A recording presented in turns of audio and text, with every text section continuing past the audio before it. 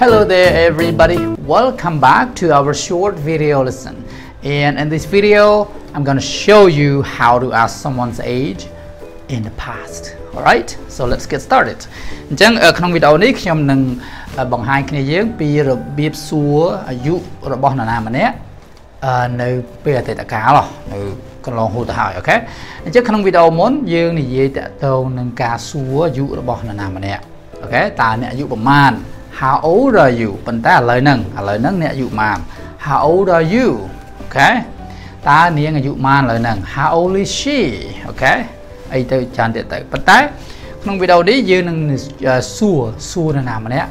នៅអតីតកាលគាត់ធ្វើអីអាយុប៉ុន្មាននៅអតីតកាលតោះយើងមើលទាំងអស់គ្នានេះយើងមើល How old were you How old were you ពីមុនយើងសួរ How old are you យើងប្រើអត់ប្រើ were ទេយើងប្រើ are កាលមុនណាអញ្ចឹងអានេះវាបច្ចុប្បន្ន are នេះគឺ present មានន័យថាបច្ចុប្បន្នប៉ុន្តែបើសិនជាយើងសួរគេតាក់ទងនឹងអតីតកាលយើងដូរពី are មក were អូខេអញ្ចឹងយើងសួរ How old were you when you got married How old were you when you got married តើអ្នកអាយុប្រមាណនៅពេលដែលអ្នករៀបការអូខេនៅពេលដែលអ្នករៀបការតើអ្នកមានអាយុប្រមាណពីមុនហ្នឹងណាអូខេអញ្ចឹងយើងសួរ when I got married អូខេធម្មតាយើងនិយាយ get married បច្ចុប្បន្នអូខេប៉ុន្តែអតីតកាលយើងដូរពី get ទៅ got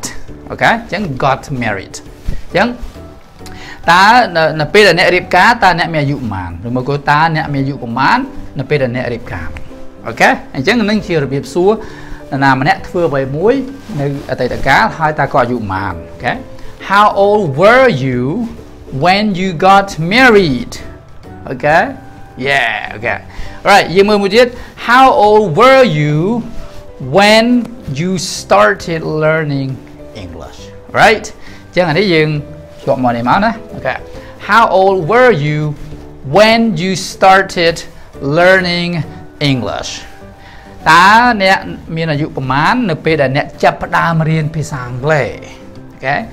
នៅពេលដែលអ្នកចាប់ផ្ដើមរៀនភាសាអង់គ្លេសតើអ្នកមានអាយុប្រមាណអញ្ចឹងយើងសួរអ្វីដែល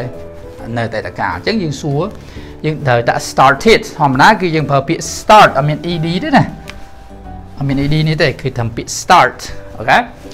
បច្ចុប្បន្នប៉ុន្តែនៅពេលដែលអតីតកាលបានចាប់ផ្ដើមអញ្ចឹងយើងថែម ed ទៅជា started Okay started អញ្ចឹង started learning English ចាប់ផ្ដើមរៀនភាសាអង់គ្លេសអូខេអញ្ចឹងយើងមើលឡើងវិញ How old were you when you got married នៅពេលដែលអ្នករៀបការតើអ្នកមានអាយុប្រមាណអូខេ How old were you when you started learning English នៅពេលដែលអ្នកចាប់ផ្ដើមរៀនភាសាអង់គ្លេសតើអ្នកអាយុប្រមាណអូខេឬមួយក៏តើអ្នកអាយុប្រមាណនៅពេលដែលអ្នកចាប់ផ្ដើមរៀនភាសាអង់គ្លេស Alright អញ្ចឹងអានឹងជារបៀបសួរអាយុនរណាម្នាក់អាយុប្រមាណនៅពេលដែលពួកគេធ្វើអ្វីមួយនៅអតីតកាល in the past អូខេហើយយើងឆ្លើយរបៀបម៉េចនេះអញ្ចឹងបើគេសួរថា How old were you when you got married តើអ្នកអាយុប្រមាណនៅពេលដែលរៀបការឧទាហរណ៍ថាអូពេលខ្ញុំរៀបការខ្ញុំអាយុ25ឆ្នាំអញ្ចឹងយើងអាចឆ្លើយថា I was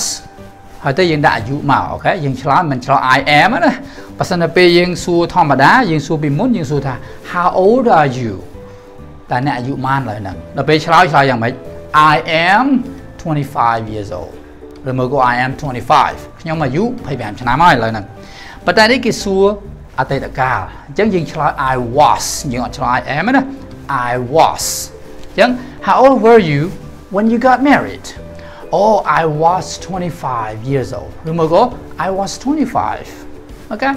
that's pretty easy.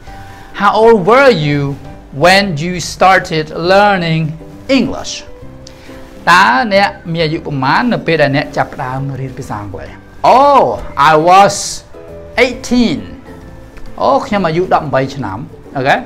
I was 18 when I started learning English. Alright? ចឹងអានឹងជារបៀបសួរនិងហើយរបៀបឆ្លើយ Alright so I hope you have learned something new, right, from this video. And stay tuned, and we'll see you next video. Bye bye.